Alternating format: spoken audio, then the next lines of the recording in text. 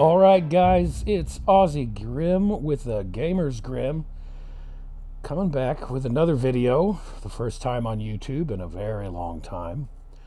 Just a quick update. Some of the personal issues that took me off of YouTube a couple of years ago or have come to an end, and it looks like I'm going to be trying to make YouTube videos again. So hopefully you guys will enjoy this content. As you can see, we're in Valheim on my very special server here at the crossroads between the cities. I've spent the last couple of years building on this Adventure Time server, whereas some people build buildings and maybe a town or two. I decided to build an entire kingdom across an entire island, complete with multiple cities. Many of the cities are getting pretty close to being done. I'm going to start working on some of the smaller villages which have been started. But we are here at the crossroads, and we are going to go to my Iron Forge, my World of Warcraft inspired build, inspired by Iron Forge, or Tol Barad, if you will, called Tirisgard. And so as you can see, most of the cities are connected by roads. You can travel between them on foot and follow the roads, but this is going to be the first walkthrough tour of the first completed city. And so I've got on some of the dev commands to make it a little easier for us, but we're going to follow the road through the woods here, headed towards the mountain. And we're going to take a nice tour. Here's the portal from the main hub where I work from, and let you know that there's also a lake town and Bald Rock builds that are underway. So I'm going to eat some food real quick, get my stamina up a little bit, and we're going to look at the ground because we don't want to give it away too soon. But there is a little block down here where we can get the best view of the city when we first look up at the right time of the day and get a nice panoramic of this mega build that I've done. So here we go. Here is Tirisgard, the city in the mountain.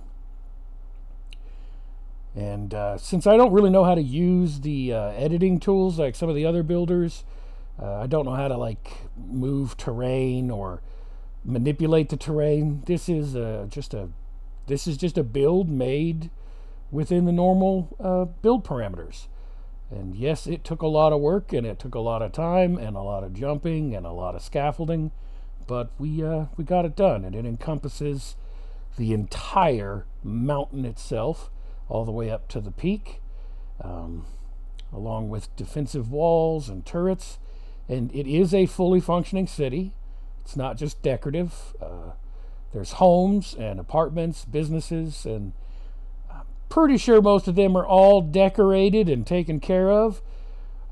We might find a few that aren't complete like they're supposed to be, but I'm almost certain that I'm completely done with this city. I'm not going to do any more work on the Iron Forge build, the city of Tirisgard.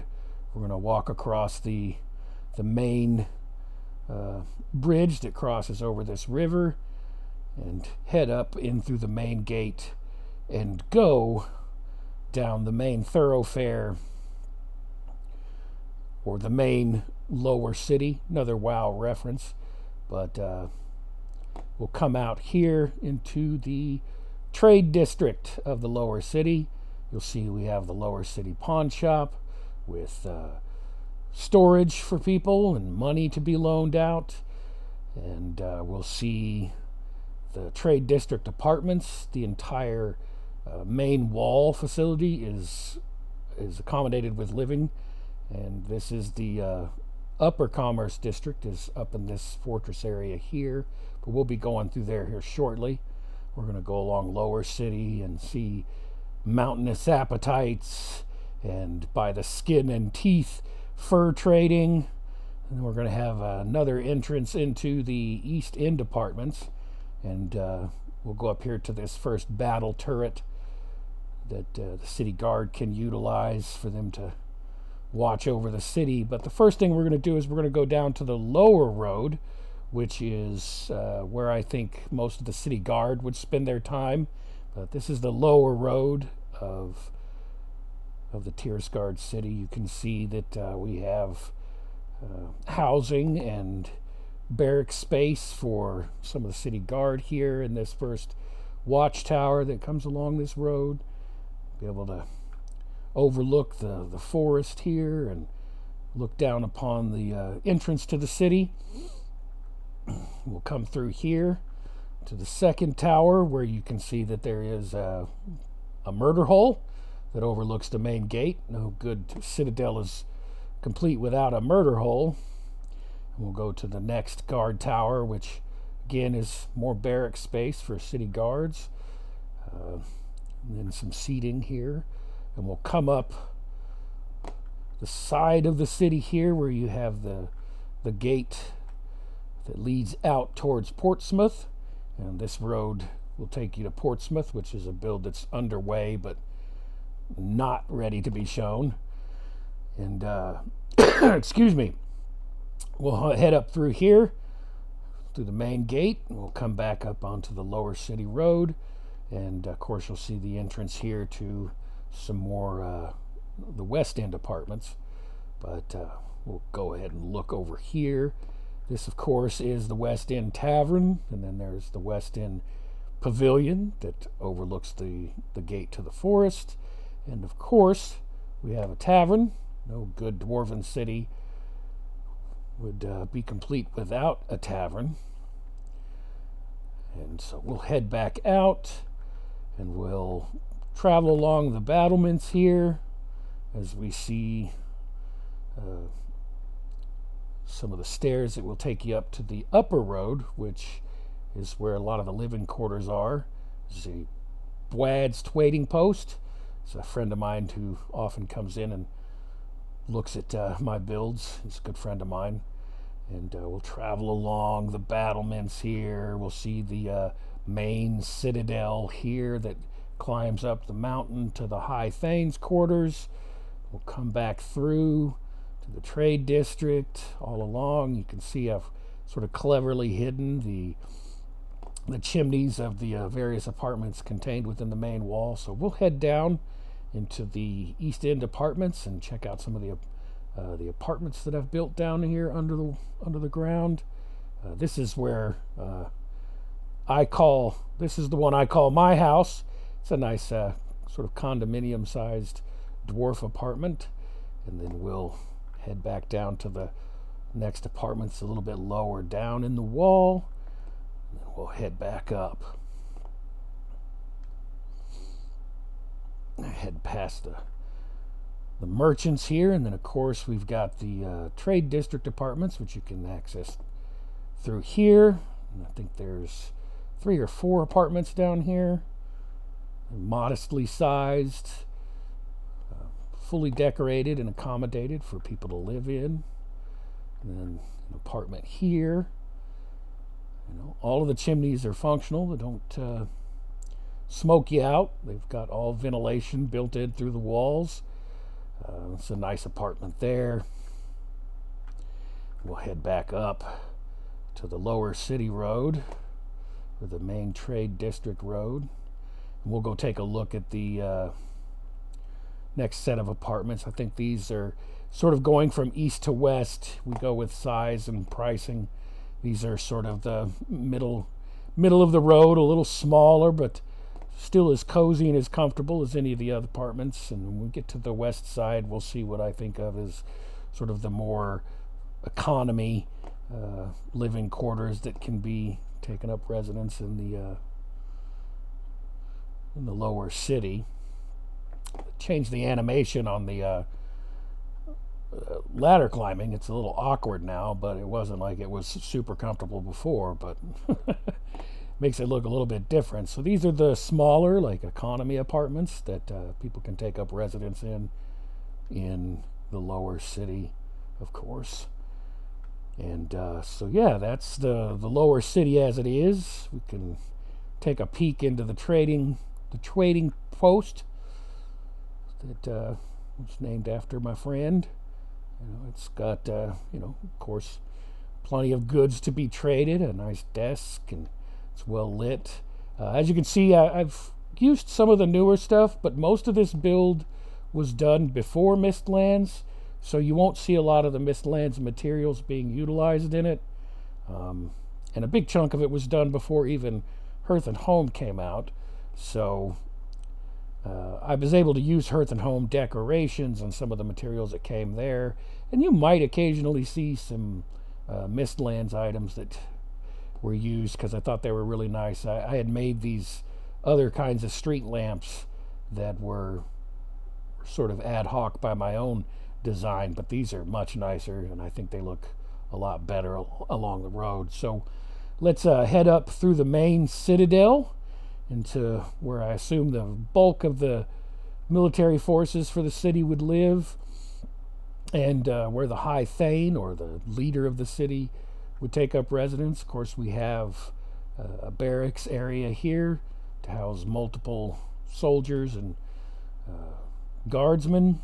And we'll head up to the next level of the citadel, which would be the mess area, both for the soldiers, and the upper deck there would be like officers' dining area. Of course, an armory and storage area for the guards.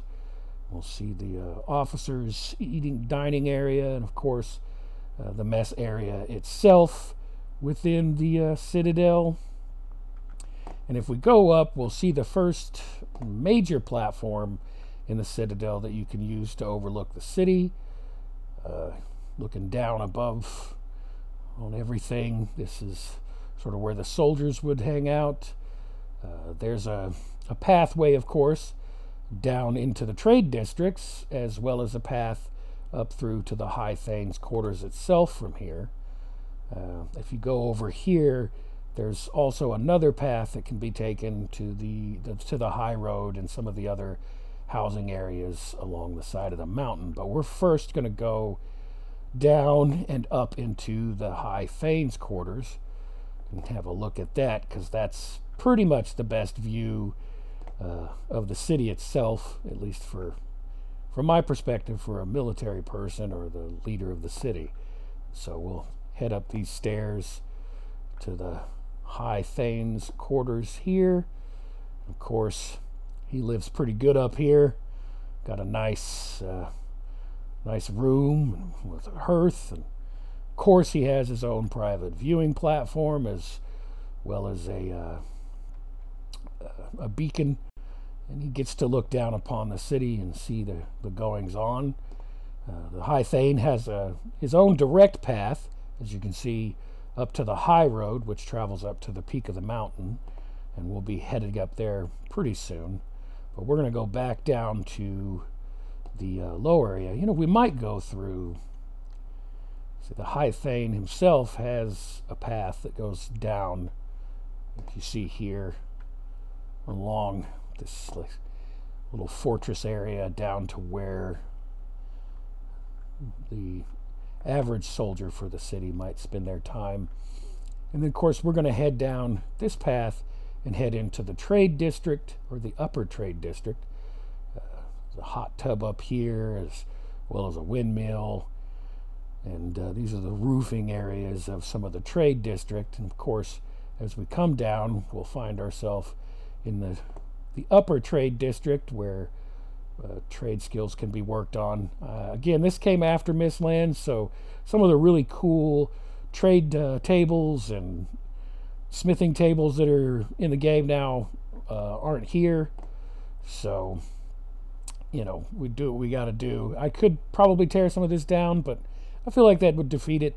It looks good as it is. This is like a nice little area for people to work.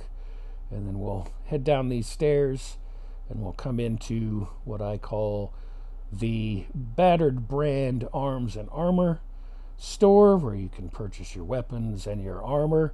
Probably some of the best in the realm, because it was made by dwarves. We got ourselves a drake. We'll go ahead and kill him so he doesn't break anything. That's one of the problems with doing mega builds, is spawns are troublesome sometimes. As long as I'm not there, they're not breaking anything, but the second I come into the area, they have a tendency to show up and try to break stuff. But of course, this is the bank vault. It is a dwarven city in the mountains.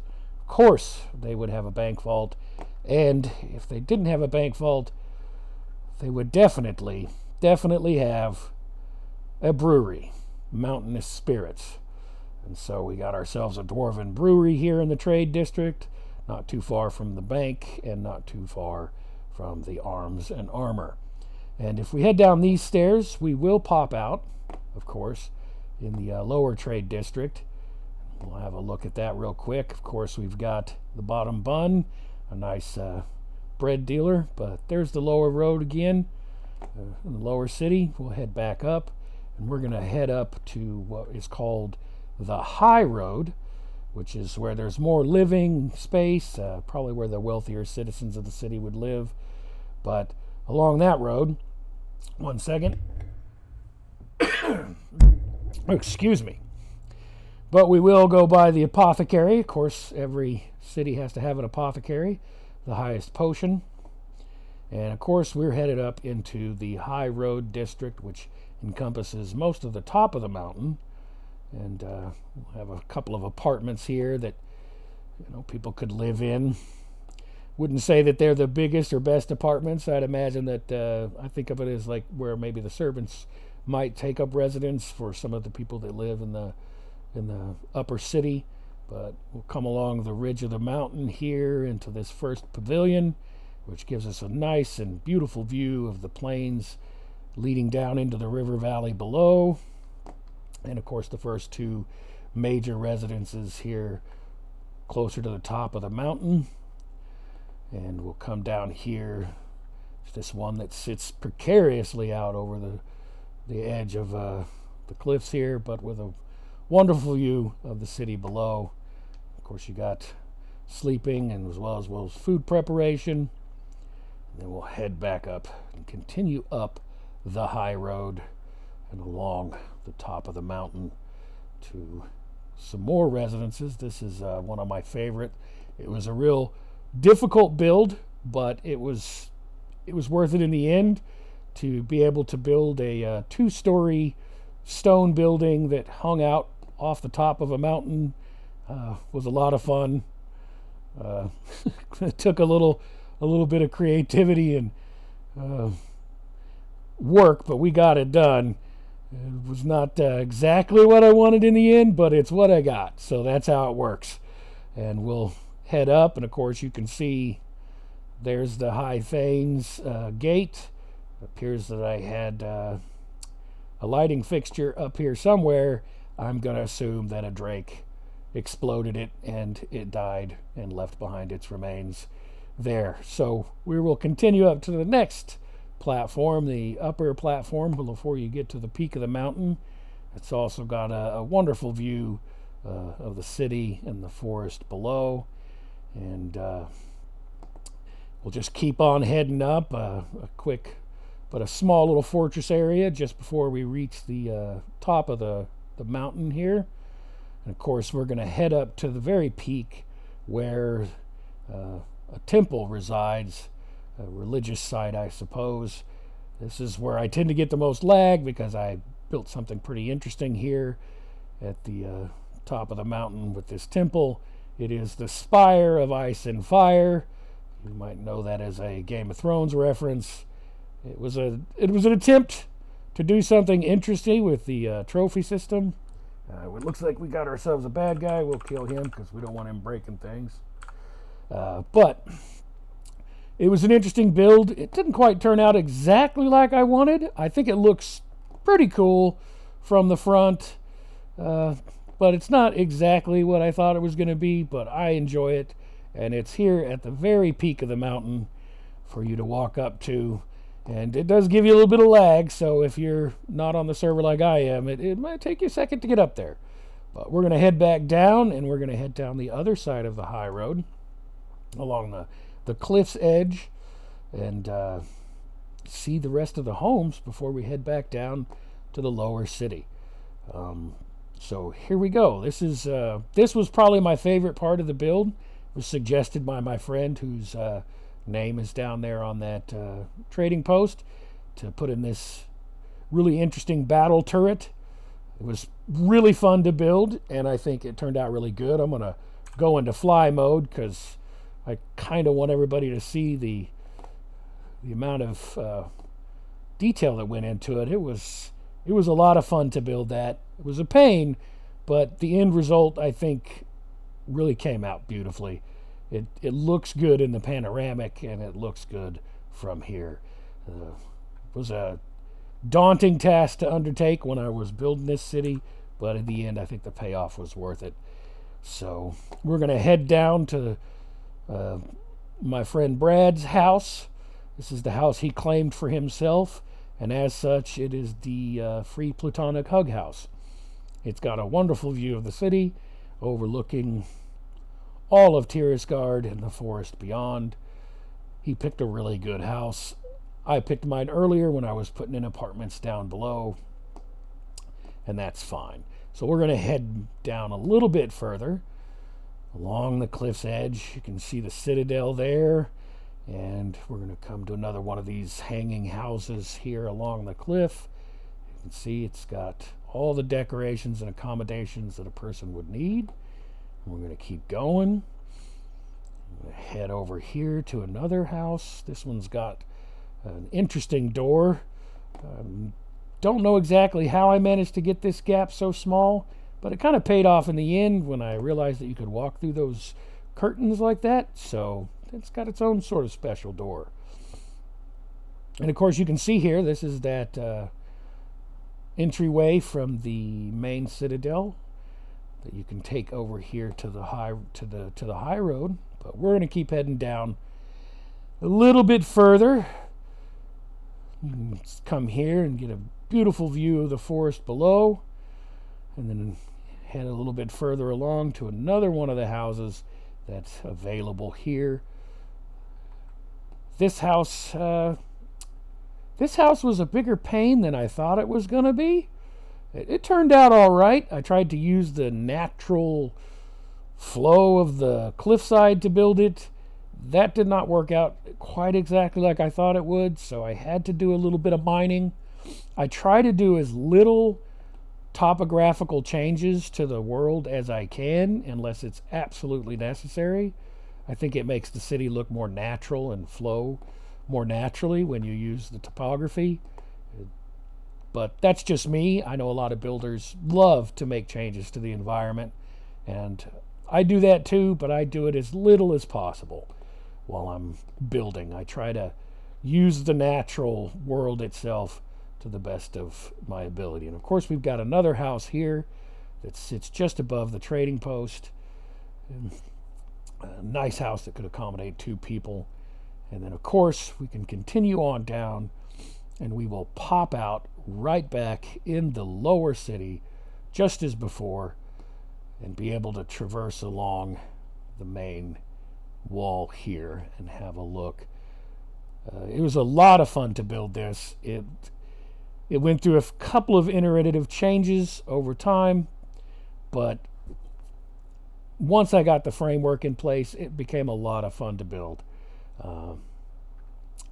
And I hope that you enjoyed walking through it with me and listen to me talk about some of my favorite things that I did while I was doing it. This is probably the best time to tell you to like and subscribe, comment. Those things are really important to the algorithm apparently now, so I need to be a little more aggressive with talking about it. But please do, if you want to see more content. I have several other cities that I have been working on. This one is the first one to be what I would call complete. I don't think I'm going to add any more to this city. I think this city is done as it is. And it is where it's at in the state that it's going to be at.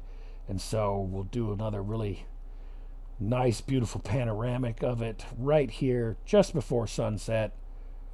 and you guys can have a look. And then we're going to have a little bit of fun. And what I'm going to do is I'm going to change the time of day to the middle of the night so you guys can have a good look at it while it's dark outside.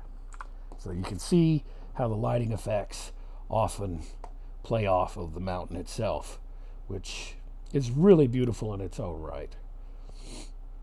That main causeway going up to the city, I think, looks really good. But that's just me. Maybe I'm biased. I enjoy it because it is my build. But I do mega builds in Valheim, entire cities. And in this case, I have decided to build an entire kingdom. And I would like very much to share that kingdom with all of you. And we'll head back to the crossroads, which is between, it's about the most equidistant space that I can think of in on this continent between all the cities that I'm working on. The next city I plan on putting the final touches on is Balderrock, which is a Lord of the Rings inspired Edoras build. And then I've got some more touches that I need to put on Lake Town, which is, of course, a Hobbit inspired build. It's actually Lake Town from The Hobbit. So I'll be starting Farsight and Springdale here pretty soon. Portsmouth as well as Galetown are already underway. I have a couple of other cities that I've built on the other side of the world, which we may do a tour of those. You guys let me know in the comments below if you would like to do a walking tour of my other two complete cities that aren't part of this kingdom over here. But anyway, I've had fun today. I hope you guys enjoyed the video. I'll see you next time. This is Aussie Grim with the Gamer's Grim.